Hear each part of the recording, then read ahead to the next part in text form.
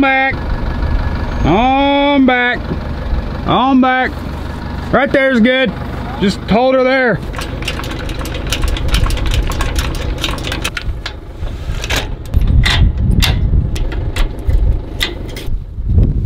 All right, we're on, buddy. What's up with it, fat boy? How you doing there, brother? Oh, not bad, man. How about you? Not too bad. All right, well, bring her on up. Be easy with her, bud. She needs some loving, that's for sure. What's cracking, y'all? Welcome back to Outlaw Outdoors, guys. I figured I'd make this video right now because I'm a little embarrassed. You guys will probably see it on someone else's channel, not mine, soon. The boat right here, I will show you guys in just a second. Had some issues, and that's kind of why we haven't been uploading. Another reason we haven't been uploading is because we had a giant bow fishing trip to Mississippi planned. That got canceled as well. Apologize, but we're trying over here, man. We're trying over here. Let's get into this, man. This is a pretty crazy story. I don't have any footage of it. One of the world's strongest men, Robert Oberst, was here. He's got some good footage of it. I think it's going to be on his channel soon. But yeah, let's back this thing up. This is actually Fat Boy's learning to back up a trailer, and he's starting to do pretty good on it. So see how he does. Come on, man. Yes, sir. Wrong way. There you go. Yeah. Turn it a little bit this way. No, other way. Sorry. You know what I mean. Yep. There you go. Good job. Yep. Straighten her out. You got her. Keep it coming, keep it coming, keep coming, keep coming. Keep coming, keep coming, keep coming, keep coming. Keep coming, keep coming. A little bit more, a little bit more, a little bit more. Come on, come on, come on, come on. You're good right there. No, you need to do the fat boy. Stop! Nice. He's getting her. Oh, hi. Do you know where my phone is? I can't find my phone. I saw it. Saw it somewhere. I don't know where, but I saw it somewhere. You're helpful. Fat boy, thanks for being the cameraman. This battery's out. Marine battery. The other batteries. Let's just say this. The boat was within a minute of sinking, and a lot of good decisions were made to where this boat did not sink. But I feel like if we took any measures a little bit further, this boat would be underwater right now at the lake down the road. I was taking one of the world's strongest men, Robert Oberst, out to go bow fishing. Him, his girl, and his camera guys. We were all gonna go out there. I put the boat in the water. Everything seemed to be fine. And right before Robert, who's 400 pounds, the limit on this guy is 575. I mean, he's a big boy. Right before he stepped on there, I said, hey, hold the boat for a second because I don't hear something right. And I look into the hole, and it is filling up with water so fast, I can't even believe it. I don't know what's going on. I'm like, I put the boat plug in. I'm like, it should be fine. I don't know what's going on. Well, come on down here and I'll show y'all what happened. You see that giant hole right there? That perfect little hole right there? Mm-hmm. That is the drain for the live well, which I never use.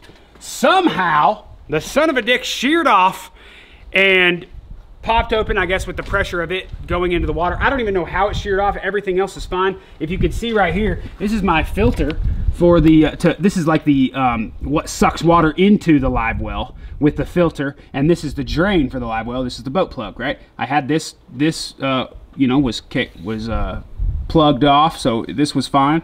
This was completely fine, but this right here, giant hole, water was rushing in there. I'm telling y'all right now, if Robert, who's 400 pounds, stepped on the boat, I just showered. Apologize.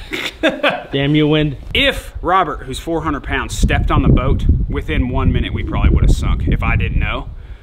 And thank God, one of his camera guys knew how to back in a boat quick because I rammed this thing on the trailer. I mean, guys, the whole hull was filled with water. The batteries, I mean, the water was up to here. It was starting to overflow on the sides to here. It was so bad. I think my batteries are fine. You know, they're all marine batteries, so they should be okay. The only thing that's bad is the my converter in here for my bow fishing lights. that guy is for sure toasted. This is the piece. So this is the piece that goes into the boat like this, and this outer edge, you can see it's just completely sheared off here. Don't know how it happened at all. Like, never hit anything. Gosh dang it, just focus. Never hit anything on the boat. Never backed in anything. If I did, you know, the motor would be screwed up as well, or maybe the filtration part right there would be dented in or something. So I don't know how, you know, this basically goes like that. That's how it usually works. I don't know what happened to the son of a dick. Got a new piece here. It's got the boat plug in it right now. Obviously I don't use my live well, so we'll shove in there, we'll just plug it up so no water can get in there or whatever. And then we'll put some marine grade sealant, which I've had for a while, but I've never used. This is some good stuff right here, and it cures fast. So let's go ahead and rig this up really quick. And then I actually have an idea for the live well. You do? I don't think I've told you yet, but I got an idea for the live well that since we never use it, this kind of whole experience just reminded me that we should probably do it. Okay, I mean, I'm game. And it'll have some more room in the boat. That's always a good thing. It's a small boat. All right, yeah. Especially when you get, you know, this fat ass in there. First things first, need some PB blaster, something to lube this guy up here. We need to fit this inside of the hole like so, okay? We're gonna put some sealant on the back edge of this, but first things first, we're gonna shove that in there, and we need to get this hose onto the edge of it. This guy's a little longer than the original one that we had, so we need to lube it up a little bit. Yummy. It's like last night, right? That's right. Take a deep breath. I mean, take a deep breath. I have no idea. All right, here, I'll hold this in and you screw it on. All right. I'll stick it in the hole there. Stick in the hole. Now screw that in, Don. Get in there. Get in there. Oh my gosh. If we started the vigil like this, you don't know what you'd be looking at. Don't get it all the way on there. I'm gonna put that stuff on the back. Yeah, let me take it back. Actually, I might as well. We should probably get that hose on first. Look at that cheap ass stuff. What the dick, dude? That's why you just gotta use your bare hands, man. Gotta use your bare hands, man. Yeah. You know, I gotta ask some of y'all, because I know some, you know, everybody's an expert in the YouTube comments, you know. But my question is, you know, when you're working on trucks and stuff like that, do you guys use gloves? Because I know my buddy Dang, he started using gloves when he was a mechanic because he was so sick of having to wash his gosh dang hands every night. I don't like to use gloves. I don't mind washing my hands or whatever, but some people just automatically use gloves because they don't want to get their stuff, you know, the nasty stuff. I'd rather just wash my hands because I have more control. What do y'all like? What do y'all like? What do you like? I like going bare skinned. I use gloves when I gotta use like adhesives and other stuff that I don't really want to get on to, like, because you get lube on you, it's gonna be a bitch of grip stuff. So that's why for that the gloves are nice. Well, now that's the point of lube, dude. God dang, man. Duh. This $5 part almost cost me my whole $30,000 boat. It's absolutely insane how scary it was. I've never, you know, when you're a boat owner, you know, most people like, what does boat stand for? Bust out another 1,000. I mean, there's, oh yeah, you're getting it. I mean, just try to get it on there as much as you can. It doesn't have to go all the way. Oh, there we go. Yeah, bud. Yeah, bud. It's on there a lot better. Yeah, it definitely is. And we got Mullet Man coming down in a couple days, and we're taking the boat out a couple times. So I want to make sure it is perfect and pristine. We'll fill this guy up with water as well, make sure it doesn't leak and everything like that. I don't know if the converter is going to be okay. I don't have an extra one, so we're going to see. You tighten down that clamp right now? Yeah. Cool. Don't over tighten it. You know, it is that weird plastic I don't really know about. No quality of the grade of the plastic? Yeah, I don't exactly know, man. It was 10 bucks, so I think it's good enough. Gotta be careful. But some of y'all also were like, hit me up on social media like, aren't you supposed to be in Mississippi? Aren't you supposed to be in Mississippi? Yes, we were. We were heading down to Mississippi to go see my buddy Hughes to go bowfish for some giant alligator gar on the Mississippi River. But the dates that we had planned this weekend, basically, or this past weekend, it just was pouring every day. So I moved the flights to, I think we leave in a couple weeks and we'll head down there. So those vidges are coming. It's just the weather was not, and you guys know with bow fishing, if there's cloud cover and if it's raining, it's just a pain in the ass and it's so hard to find fish. You want bluebird skies like this with barely any clouds, and you don't want any wind. It's got to be perfect if you want a really good day out on the water. That's what kind of sucks about bow fishing every once in a while, you know? When you're bass fishing or walleye fishing or, you know, pike fishing or whatever, like you can catch them in all different types of weather, you know, because they're suspended under the water. But when you're trying to see something that's on top of the water, you need perfect conditions. Did you tighten that hose clamp down? Yeah. All right, hose clamp's on. We're gonna clean this guy up right here because there's that PB blaster that's all over it. We don't want anything messing with that sealant. So clean it off real nice.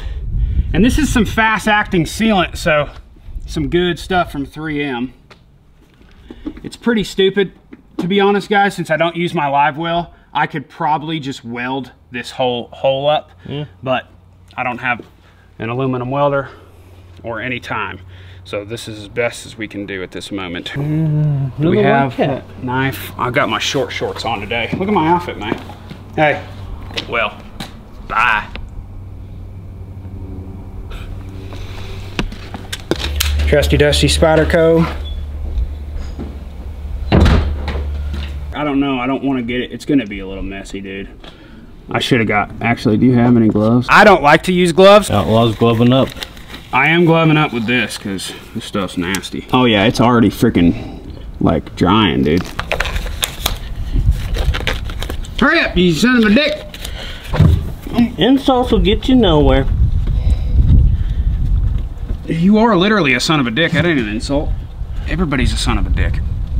I mean, well, I guess you could be a daughter. You could be a daughter of a dick. All right, that's what she looks like there. But I want to get a wrench and tighten it down on the back side. And then I'm gonna put this sealant right here, all on the outside, which I'm gonna do right now. We got her nice and sealed on the outside. We'll do it on the back side as well once he gets her tight.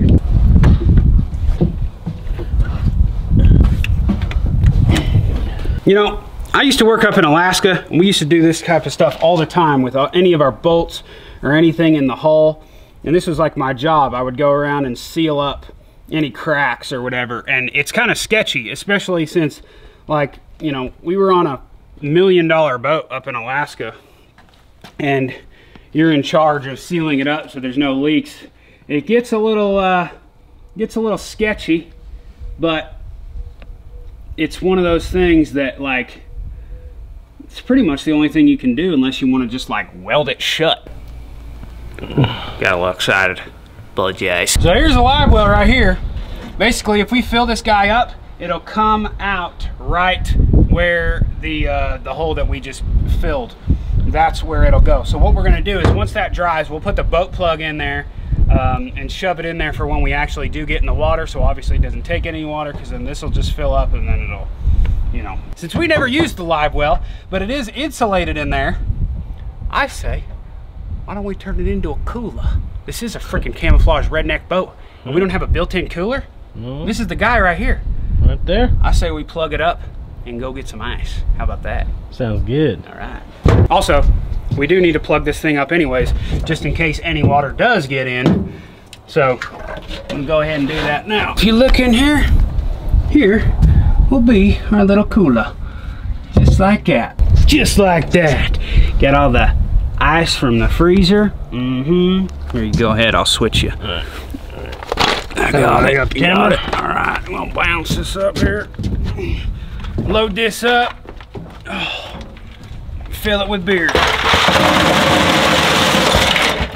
Oh my gosh, that looks so good, dude. We actually need more ice, man. It's time we go now. Oh, dude, that is great. We have it completely sealed on the back, still just a little wet, but it's looking pretty tight.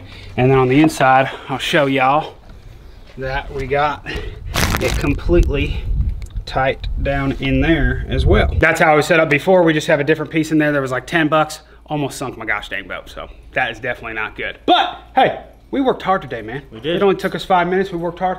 I think it's time for a brewski. What do you think? I hear you. Let's go. Head up in here. Oh, dude. We got a nice surprise. Ooh. Little cold Corona. Oh yeah, dude, this is gonna be awesome on the boat. What do you think? Man, we don't have a can opener on here though. We don't, I mean, You know what I do got? what do you have? I think it's on the back of the boat right there. Grab that son of a dick.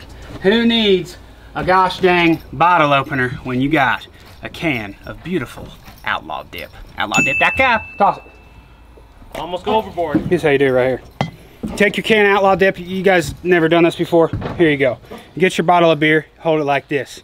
You get your can of Outlaw dip, you put it under the top right there, and you put your index finger underneath of the dip can, and then all you gotta do is get a good grip on it and pop up. Just like that. Apologize. There's yours. Thank you. And mine. Oh, that's a good sound. Cheers, buddy. Cheers, brother. Good work. Boat is fixed. Let's not tell them it's 10 in the morning though. Yeah. All right, y'all, so that's gonna do it for today. I just wanted to inform y'all a little bit on what the tits have been going on, why we haven't been uploaded. We haven't uploaded in like 5 or 6 days, so I apologize for that. But the boat is now fixed. Mullet Man is coming. We are going to a specific lake to bowfish pike. Okay, bowfish pike of all things when he's here to see if we can get that done, as well as what you and I are doing in about an hour. We are heading north and we are going to be doing some pigeon and dove hunting today at a brand new dairy farm that we just got permission on, which is going to be freaking awesome. So stay tuned for that as well. Make sure to hit subscribe and slap that bell, turn notifications on, because sometimes YouTube doesn't like to put us in your sub box. Apologize for that. Don't have any control. Cheers, y'all. Love ya. Outlaw Outdoors. And we out, y'all. Holler. I got this scar on my elbow from always elbowing the camera, and I elbow dropped the like button on every single one of my videos, so sorry. Lo siento. Dipping, spitting in my mud jug every day. It's what I love and it's how I get laid. Jealous sons of dicks gon' comment that's gay. Dipping and spitting in my mud jug every day. Yeah, it's a lifestyle, but it's also a weakness.